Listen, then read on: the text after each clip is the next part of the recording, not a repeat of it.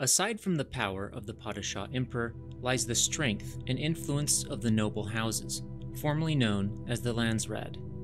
The most politically influential group within this governing body are the Houses Major, or Great Houses. They are comprised of nobility which claim a planetary fief or homeworld, acting as both industrial and economic centers for their coffers. At any time, there are around 100 great houses represented in the Landsraad, though this number has historically fluctuated as their number is not fixed. With varying political and economic fortunes, there have been as few as 35 and as many as 157. However, among this conglomeration of dukes, barons, and counts are the exploits of three major houses which both the book and the upcoming film focuses. The first and most powerful is House Carino, who at the time of Dune's beginning has kept the imperial dominion for 10,000 years. House Carino gained its namesake after the Battle of Corin in 88 BG, or before Guild, and settled its ascendancy as the ruling house of the Imperium. Their traditional homeworld is the harsh planet of Seleucus Secundus, but the imperial court and its household moved to the paradise world of Kytane early in its history. While the reason for this migration is unknown, Seleucus Secundus still remains under the control of the Carino dynasty as a prison planet for the galaxy's convicts, as well as a breeding ground for the Imperium's dreaded Sardaukar soldiers. Like its lion sigil suggests, House Carino is a proud and fierce house wielding substantial political power with their number of votes within the Landsraad and their possession of arguably the most powerful army in the universe. This does not make them strangers to the political game, however, as they are treacherous in their maintenance of power. At the house's head is the Padishah Emperor himself, Shaddam Carino IV. While he has never sired a son with his Bene Gesserit wife Anirul, their marriage has resulted in the birth of 5 daughters: Irulan, Shalice, Wensitia, Josepha, and Rugi. The legend of House Atreides' lineage dates back to the days of ancient Earth's antiquity with King Agamemnon, the son of Atreus in Greek mythology, the descendants of which are called Atreides in the Greek language. This namesake is also related to another Atreides ancestor from the Butlerian Jihad, the ruthless general Agamemnon of the Simek Titans. The Atreides have called the verdant oceanic world of Caladan in the Delta Pavonis system their home for 26 generations, and is the birthplace of both the current Duke, Leto I, and his son, Paul, who is the main protagonist of the story. House Atreides has been known for the integrity and pragmatism of its ruling dukes for many generations. While their military power has traditionally come from their sea and air superiority, it could be said the house's true strength lies in the fierce loyalty of their soldiers and military advisors.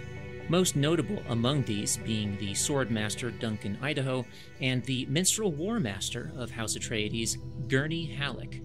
The even-handed and charismatic Duke Leto Atreides I is the patriarch of the house, with his Bene Gesserit concubine, Lady Jessica, at his side. He has not married Jessica for political reasons, as it would be more advantageous to marry within the great houses or even the imperial family itself, the latter of which was even a fleeting hope of the Padishah Emperor, who hoped to wed his eldest daughter, Irulan, to the Duke, if only the political climate were different. Despite the surrounding politics, a genuine love blossomed between Jessica and Leto, which tempered the Duke's efforts in finding a suitable wife of noble birth. It was this love that encouraged Lady Jessica to disobey the mandate of the Bene Gesserit sisterhood and give birth to a son, Paul, instead of a daughter, as was previously planned. Amidst the choking air and industrial wasteland that is Giadi Prime sits the barony of the House Harkonnen.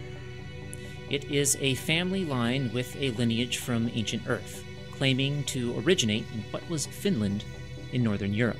After many centuries as a minor house, the Harkonnens have recently come to prominence in the last few generations through shrewd market manipulations.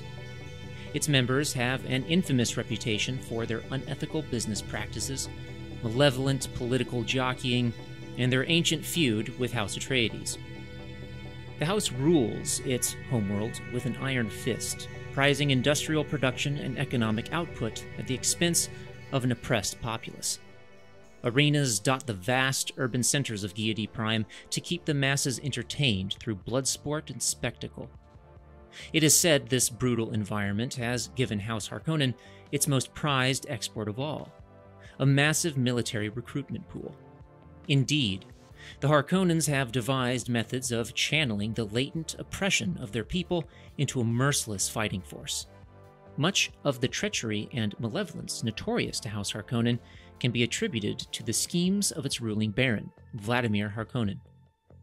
The Baron is a cruel hedonist with sadistic, even pedophilic tendencies, a man without scruples in his use of systematic torture, murder, and slavery in his maintenance of power. However, he is a keen observer in recognizing talent in people, especially when it serves his own aims. This is most apparent in the use of his nephews Glossu Raban and the younger Fade Rautha. The Baron sees the Beast Raban as too brutish and dim-witted to be a worthy successor, but recognizes his utility in being a ruthless enforcer and taskmaster. While with Fade Rautha, he seeks to groom the cunning young Na Baron to succeed him, if only he could rid the young man of his more impulsive tendencies. There are many more great houses with just as many interesting characters, but for now, we hope this episode has set the political setting where the story begins. Join us for another look next time on Dune Primer.